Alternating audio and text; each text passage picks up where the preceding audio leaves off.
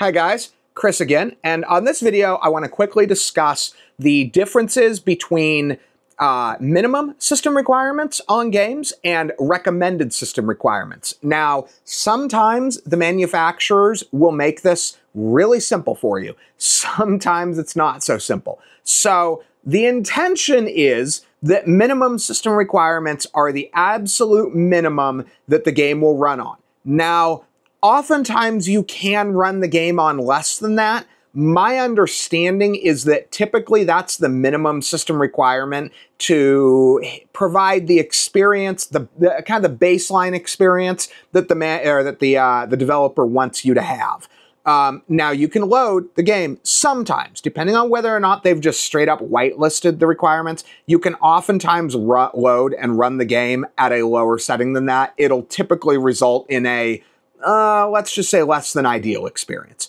Now, sometimes it will just be straight up whitelisted though. For example, Indiana Jones now is saying, oh, we require ray tracing hardware, and it will not load without that hardware. You can't bypass that, to the best of my knowledge, at least from what I've seen. Then you have recommended, and that's going to be to provide really the experience that the game was meant to be. So, for example, when you have a game like Cyberpunk, and it'll say, okay, minimum requirements, you can load the game on, I don't know, GTX 1050 Ti, something like that. But then they'll say recommended, and it'll be something like an RTX 2060 or, something along those lines.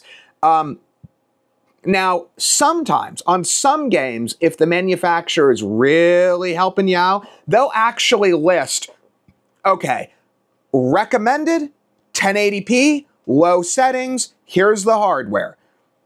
Max settings, 4K, 60 FPS, here's the hardware.